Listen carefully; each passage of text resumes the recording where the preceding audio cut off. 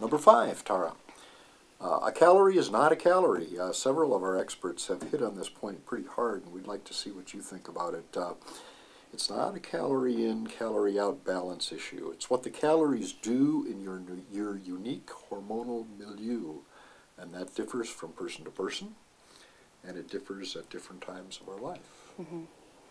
I think the key is that there's so much heterogeneity among people, and so certainly, you know, when we're talking about calories or not calories, obviously fat calories and carb calories have real different effect on insulin resistance, what we've been talking about today.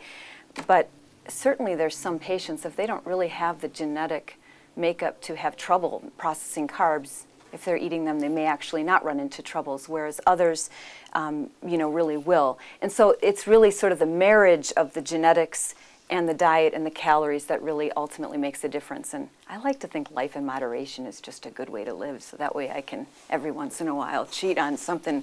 Chocolate sounds good to me on occasion. I want to think we can actually handle that. But it's all about, you know, making sure that we understand what our unique body, what our bodies can tolerate. And obviously we're all going to be very different with that.